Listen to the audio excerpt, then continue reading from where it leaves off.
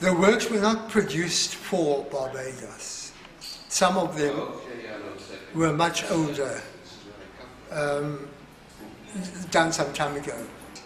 The important thing about the Barbados exhibition is that it was a contact exhibition.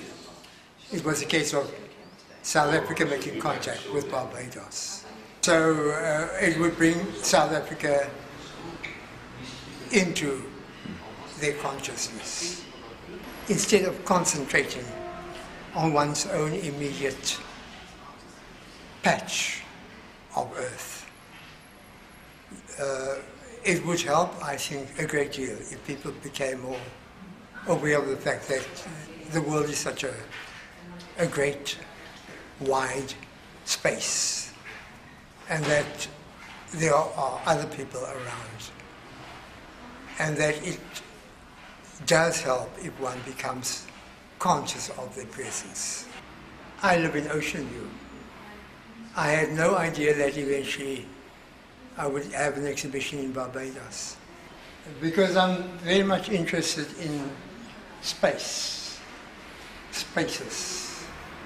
I find that in my art and in my writing, I often refer to space and spaces and movement and stillness.